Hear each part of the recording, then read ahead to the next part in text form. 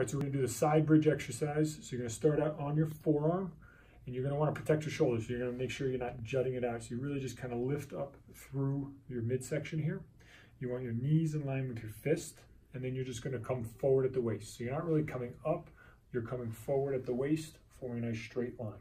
So as you come forward, you're forming a good straight line here, keeping your head in a neutral position, try not to be down or up too much, and you're gonna hold. We're gonna do 10-second holds first, and then you're gonna rest back, rest for 1 to 2 seconds, go right back into it. So it's coming forward at the waist, kind of like the bridge is when you're on your back, but now you're on your side, 10 seconds, rest back. We're gonna try to do 5 reps of this at 10 seconds, then we're gonna roll over and do the opposite side.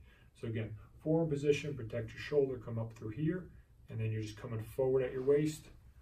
Nice straight line, try not to be back, try to be nice straight line, and you should only feel it on this downside. You don't wanna feel your low back at all. If it bothers your shoulder, you can try and apply pressure downward on it to take the pressure off. If it continues to bother your shoulder, don't do it, it's not worth it.